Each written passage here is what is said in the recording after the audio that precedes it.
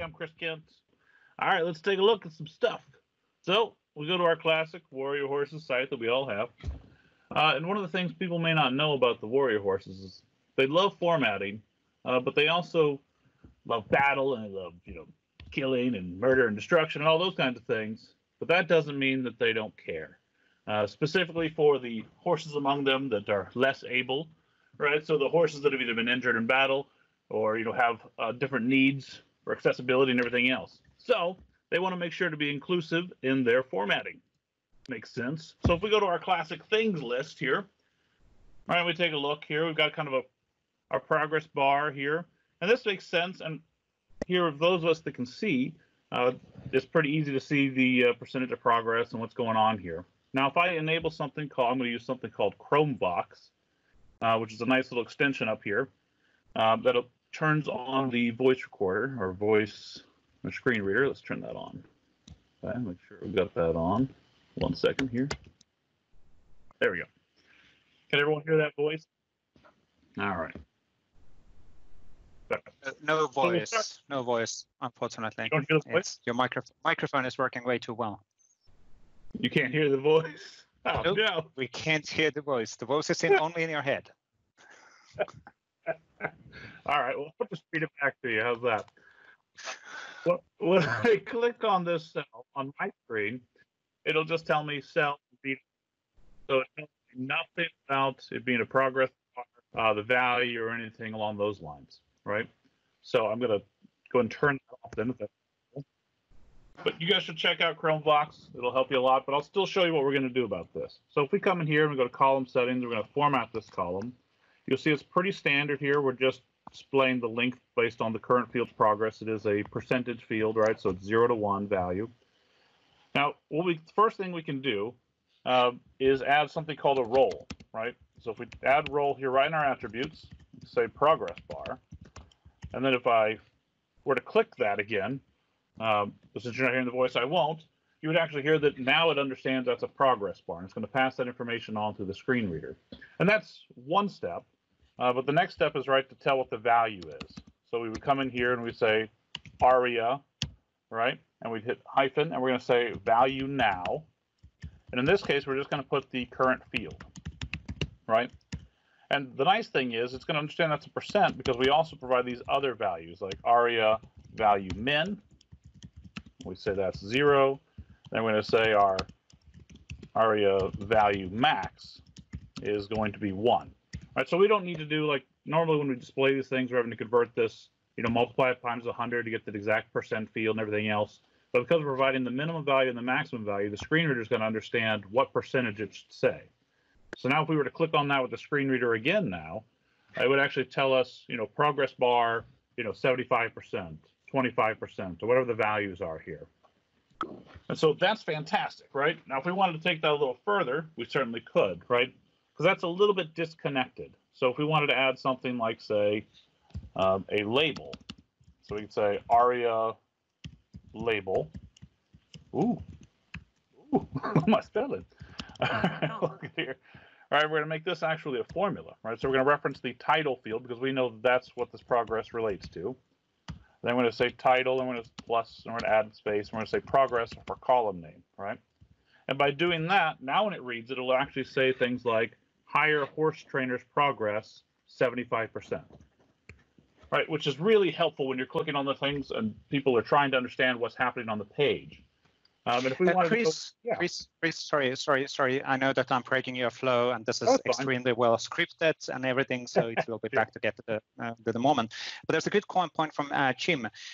Please, can you checkbox the system audio when sharing? So there's the option of sharing a system audio, and therefore. And then we can hear it. Okay. So let's see. Let me. I'm going to stop sharing. I'm going to reshare in a second here. Let's try that. Yep. Because Jim, that's a good point from Jim. It would be great to. There it is. Perfect. Awesome. Good. Thank you, Jim. Appreciate it. So let's pretend I didn't do this yet. All right, just so we can hear what it sounds like without it. Let's see. Maybe that. Let's turn it on. Use this dialog to format main list of folders. Yep. Column Awesome. headers. Perfect. List of folders. Cell read only. So If we go back a little bit, right, we click on this. Cell read only. We get cell read only, right? And that's coming from the ARIA labels that are actually being put together by SharePoint on the cell itself, right? But it tells us nothing about Cell read only. Displayed here, what we're trying to communicate. So let's go back in Text area. A little bit of what we just did, right? So if I add the role of progress bar, let's copy that from over here. Left brace quote dot comma. I have to watch return again. Quote roll quote. Right. Space. I should turn that off between copies. Left brace comma. So preview that. Preview the column for progress bar. Now we understand it's a progress bar. Progress bar cell read only. Which is great, right? But again, now we got to get that value. Let's turn that off for just a second while we type. ChromeVox is now inactive. All right, we'll copy over our values and our value min, the value max that we typed in before. Paste, right? And we get rid of our extra comma. And what else did I? Oh, and we add. How did I break the format here? Anyone spotting it? It's not liking my. Oh, right here. Nice to have a colon. There we go. We'll preview that. We'll turn this back on. All right, so now if we. Project progress bar 54% cell read only. Progress display item form panel. Exited dialog. Progress bar 75% cell read only. So see, we're already making progress. Now we're actually communicating to the screen reader what we're displaying visually with our column format.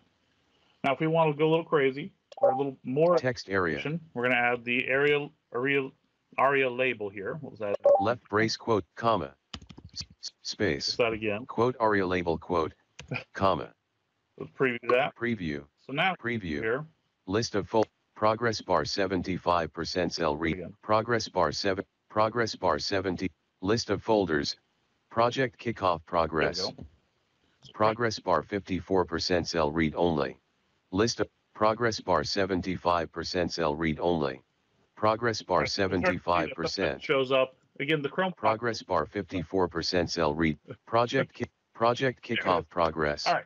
Everyone following? Progress bar 54% cell read. List of folders, file. ChromeVox is now inactive. So now what if we were doing something, we're trying to display something a little more obvious about what we want to say here. So for instance, what if in our style, we decided that to add this background color. Here we're saying if the current field, is greater than 50%, keep this kind of themed color we've got. Otherwise, turn it fire brick red.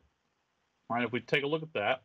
Now we've got this nice kind of indicator saying like this is not complete enough or whatever it is we're trying to indicate.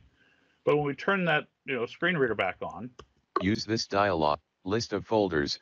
Progress bar 44% cell read only. We lose that kind of extra contextual information.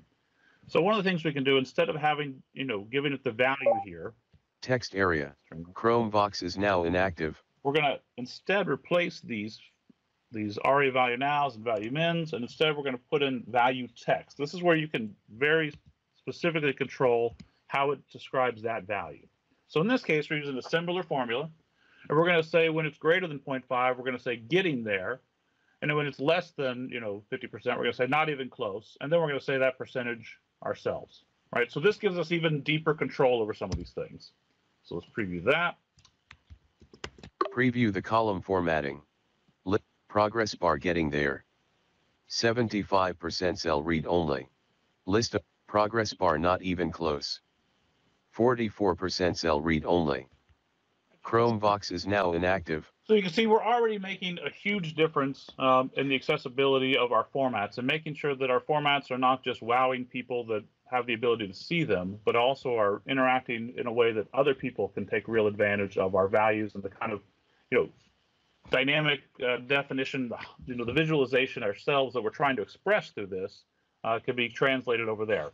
So we just need to be a little bit careful about using our ARIA labels and so on.